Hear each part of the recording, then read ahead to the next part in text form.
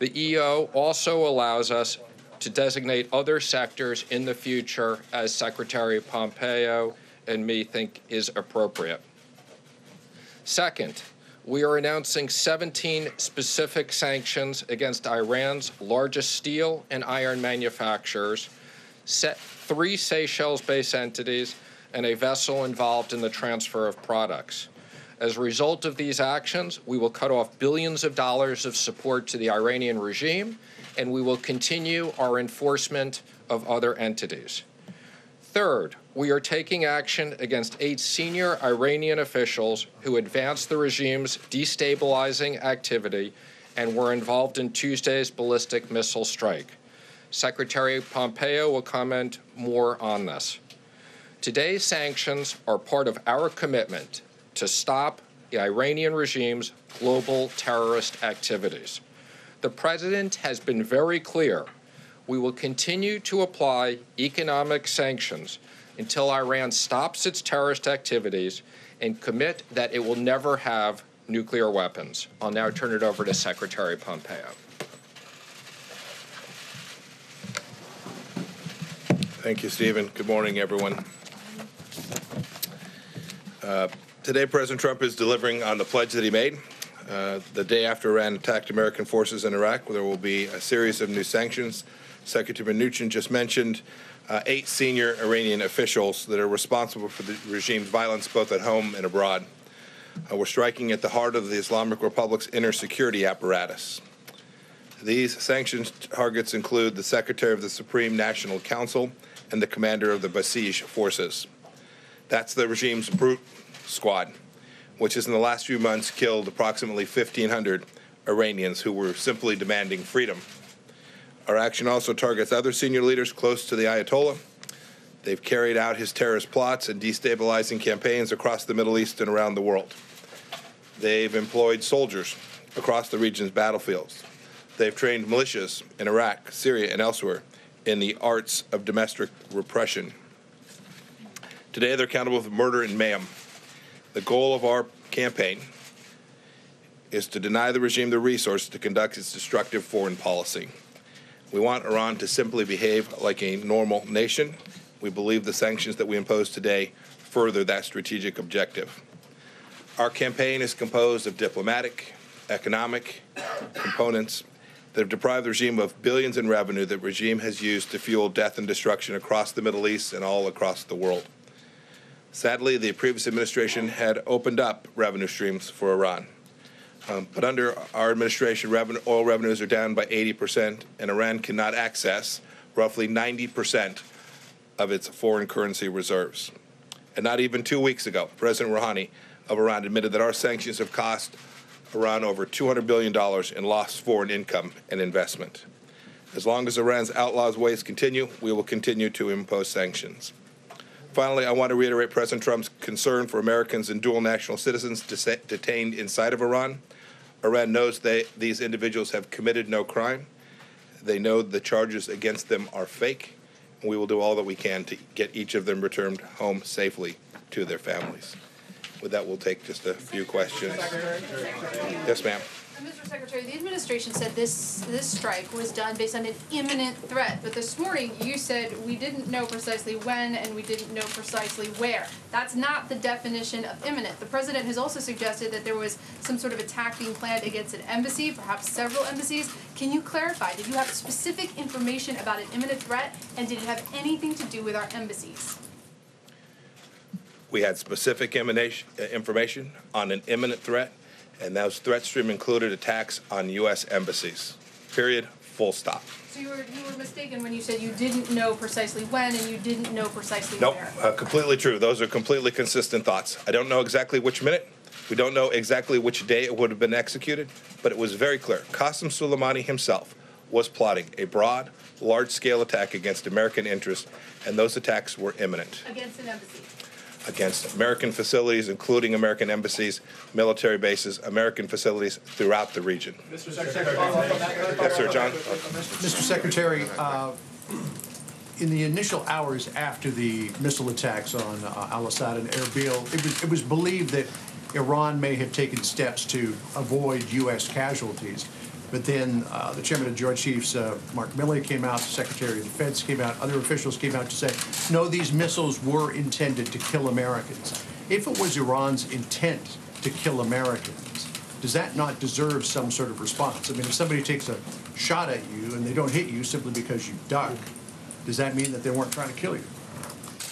So I'll defer to the Department of Defense on the details, but there's no doubt in my judgment, as I observed the Iranian activity in the region that night, they had the full intention of killing U.S. Forces, whether that was our military folks or diplomatic folks who were in the region. And I'm confident that the response the President taken is appropriate. President has said we don't want war. We want Iran to behave like a normal nation. The reason that the Secretary of Treasury and I are here this morning is to continue this campaign, our strategic effort to get Iran to behave in a way that doesn't continue their 40-year-long effort to terrorize the world. Mr. Secretary, Mr. Secretary, Secretary Pompeo, do you believe that the Iranians shot down the Ukrainian International Airways plane? And if the Iranians shot that plane down, will there be consequences? We do believe that it's likely that that plane was shot down by an Iranian missile. We're going to let the investigation play out before we make a final determination. It's important that we get to the bottom of it. I've been on the phone. I was on the phone with President Zelensky. Just before I came here, I was on the phone with my Canadian counterpart. They are working to get their resources on the ground to conduct that thorough investigation. We'll learn more about what happened to that aircraft. And when we get the results of that investigation, I am confident we and the world will take appropriate actions in response. And let me just... We allow the NTSB to work with the Iranians? Yeah, I was just going to comment on that. The Treasury will issue waivers for anybody, whether it's Americans or others, that can help facilitate the investigation. Secretary Last time that you both joined us in this room, it was back in September. You were announcing additional sanctions, including on the Quds Force. And Secretary Mnuchin, at that point, you said, I think we've done more sanctions on Iran than anybody, and it's absolutely working. Since then, we've seen an escalation in violence from Iran, shooting down the drone, attacking the embassy, a contractor who was killed, U.S. troops that were wounded. How are sanctions keeping the United States, economic sanctions, keeping the United States' interest more secure? I think we have 100% confidence, and we are consistent in our view that the economic sanctions are working, that if we didn't have these sanctions in place, literally Iran would have tens of billions of dollars.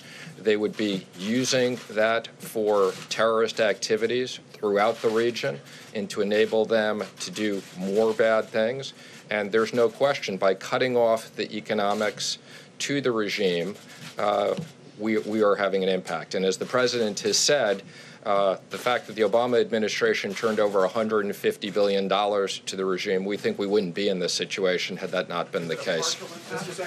May I just add, it's important to keep in mind what's taking place in Iran today. This country's never been in the place that it is today. Big, challenging problems. Their budget, they're going to fail by tens of billions of dollars achieving their revenue for this year. They've got real challenges in figuring out how to make difficult decisions. Do you underwrite Hezbollah? Do you pick Hamas? Do you underwrite the Shia militias in Iraq? Or do you allow your people to have the opportunity to live the life they want and grow your economy? Those are the difficult choices that the regime is facing. And you can see the protests that we expect will continue, that will demand from the Iranian regime that they begin to treat the Iranian people in the way that they so richly deserve. And this administration will continue to support those efforts as well. In the back. Thank you, Mr. Secretary. You mentioned secondary sanctions here.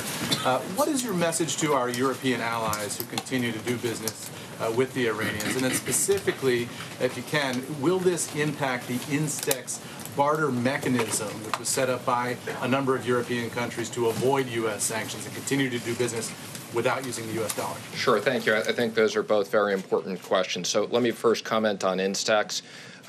I don't believe there's been any INSTEX transactions. As we've made clear, we are working on a Swiss channel that we have approved for humanitarian transactions. We'll continue to allow humanitarian transactions. We've warned INSTEX and others that they will most likely be subject to secondary sanctions depending on how they use that. So that's absolutely the case. As it relates to the Europeans, both the Secretary and I have spoken to our counterparts in Europe several times over the last few days.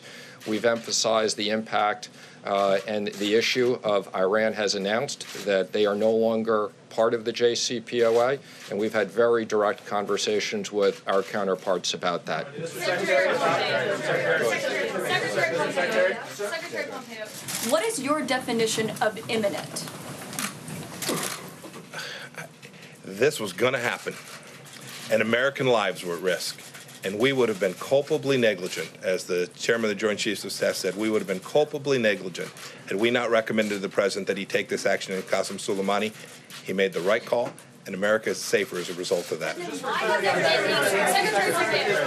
Pompeo, why have there been these shifting definitions, shifting explanations of intelligence? We're going to try to do one question for everybody, just so that as many people can get questions. So I don't mean to cut you off, but we're trying to go ahead.